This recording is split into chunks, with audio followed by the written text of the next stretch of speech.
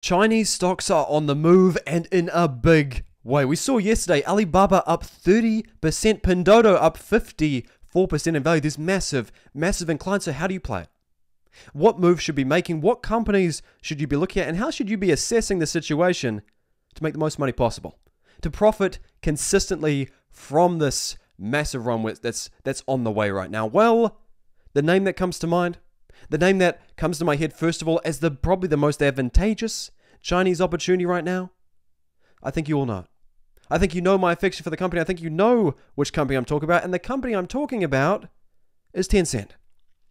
A top quality business trading at a massive discount to its intrinsic value. The stock today is down 7.17%. And of course, you know, it's still up from that low. It was trading around $39. I still can't believe that. A few days ago, trading at $39, the stock is up 26% over the past 2 days. Even after the 7% decline, massive uptick. And yet, if you've been an investor in Tencent over the past year, you're still not very happy because you're down around 39.79%. So, with such a massive discount, with such a massive decline, let's talk about it. Let's have a look at this company. Let's start thinking, why is this probably the single most advantageous buy you can make? Because I believe it is right now. And I think in a market that's been so depressed, that's been so unreasonable in its selling of companies like this, Tencent stands to be one of the single biggest beneficiaries from this uptick we're seeing. So let's talk about it. Financial strength of this company, there's no question. You know, your cash to debt ratio is a little lower than 1-to-1, which some investors may freak out about. They may say, well, not enough cash on hand relative to the debt. You know, it's not enough to constitute investing. Well, what you're missing is the free cash flow. The massive amounts of free cash flow coming from their gaming business, from their ad business, from their core investment portfolio.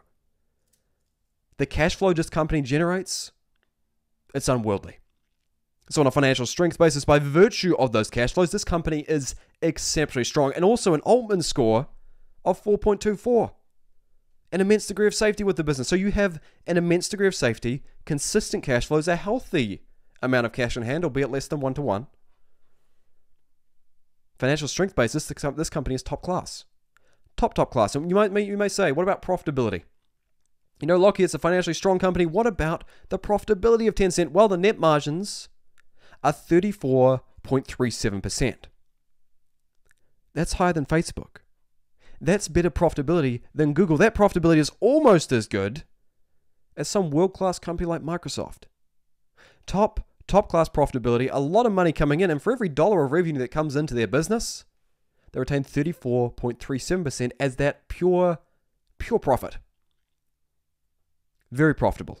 Returns on equity, returns on assets, also healthy. This is a top quality company, and this is why I think it's the play to be made. It's not just about the financial strength and the profitability here, because that's obvious, that's there, we know it's there. But what we often miss with Tencent is the fact that this is one of the single monopolies in China. Think about WeChat. Is there anything else quite like WeChat? I don't think so. And as long as that stands, as long as Tencent owns the super app in China, then I don't think there's really any competition. Now, you may be nervous about buying an over-the-counter type stock, an ADR of sorts. Well, if you're nervous about that, then buy on the Hong Kong Exchange. Buy on the Hong Kong Exchange, just buy the stock directly, then you don't have any delisting fears. I think delisting fears have actually subsided a bit over the past 2 days, and that's why we've seen this massive uptick.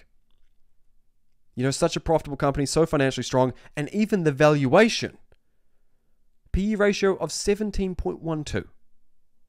That PE, the PE that low, is pricing in growth of only around 5 to 10% over the next decade. Think about the industries in which this company operates.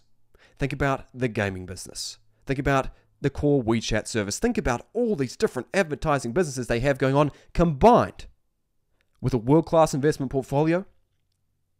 And I think you begin to realize that a PE of only 17.12, you know, to say it's a little low is an understatement.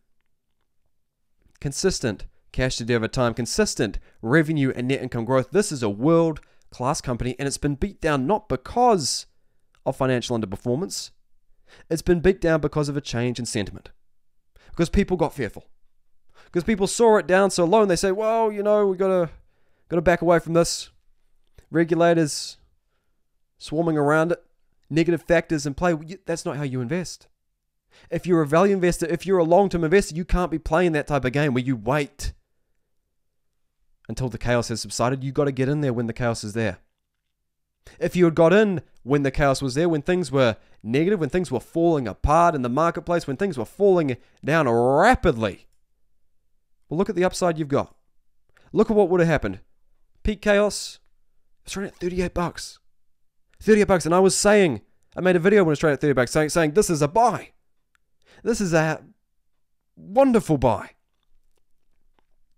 And if you bought it, well, then you're up 27.86% in the space of two days, not 2 years for a 30% return, 2 days for a 30% return. Buy the fear. Buy the concern from investors. That is the ultimate investing strategy. Buy when things are going wrong. And that's how you profit.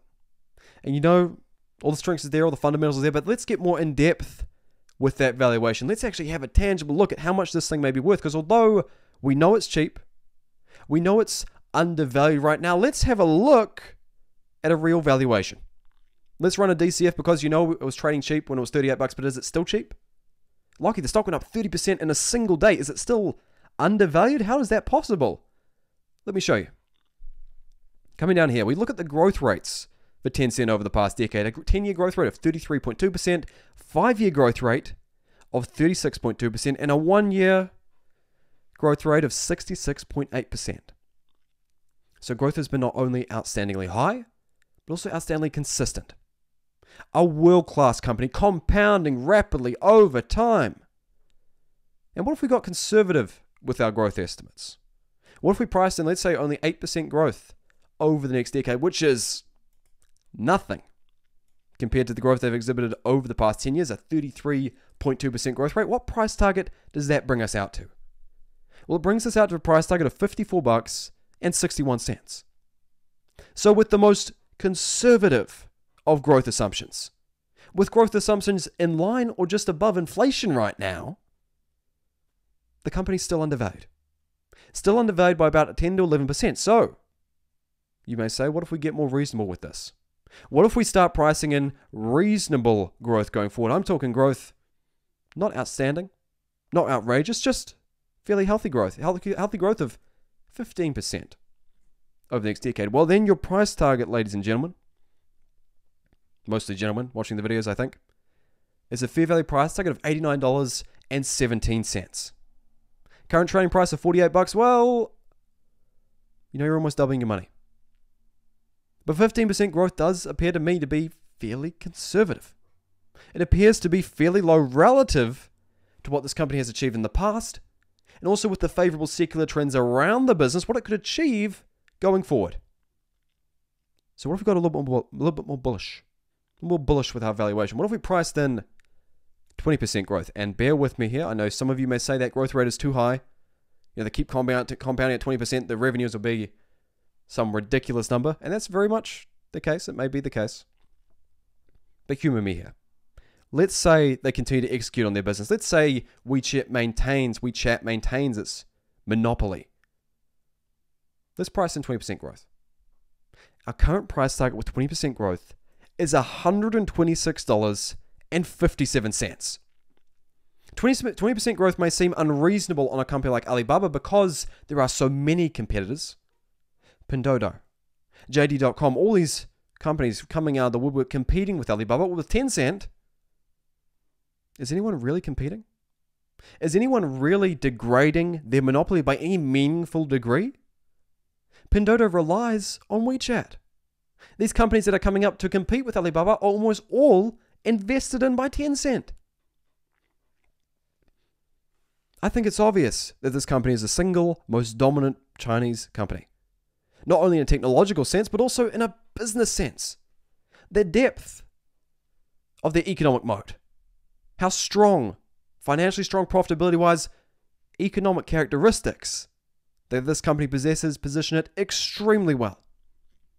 And so if we price in 20% growth, our price target is $126.57 relative to the current trading price of around $48. You know, it's obvious. More upside than you can possibly imagine. Massively, massively undervalued. So when people ask me, how are you playing this Chinese comeback? How are you playing this renaissance of sorts in the Chinese market? Well, if I had to give you a pick, if I had to pick a company that's going to succeed not only in this rebound, but also over the next 10, 15, 20, 30, even 50 years, you know, it's Tencent. The profitability is there. The financial strength is there. Everything I look for in a company is there. And now, with these regulatory pressures subsiding, with the runway for growth opening up again, with China growing again, you know, I think Tencent is the bet. What's cheaper between Facebook and Tencent? People often ask me that. What do I think is the cheapest stock right now? Well, I'd say they're both very cheap. I'd say they're both advantageous buys, but Tencent, that's a true monopoly. Very, very powerful, financially stable, entrenched, strong business. There's no stopping this beast. And now with regulators stepping aside, it's only going to keep compounding. It's only going to keep growing. And this is an advantageous long-term bet. So if you call yourself a value investor, if you call yourself a long-term growth investor, someone who's focused on building their wealth over time, then this, I think, could be a fairly advantageous long-term bet. Now, I hope this video has taught you something more about Tencent, my thoughts on the company, how I'm playing this massive Chinese rebound that's happening right now, the rally that's coming to the marketplace. You know, if you enjoyed this video, then please drop us a like down below. Hit subscribe if you haven't already. Turn that subscribe button from red to grey. Very satisfying, I've heard. Please give it a try. But until then, thank you. And I'll see you in the next one.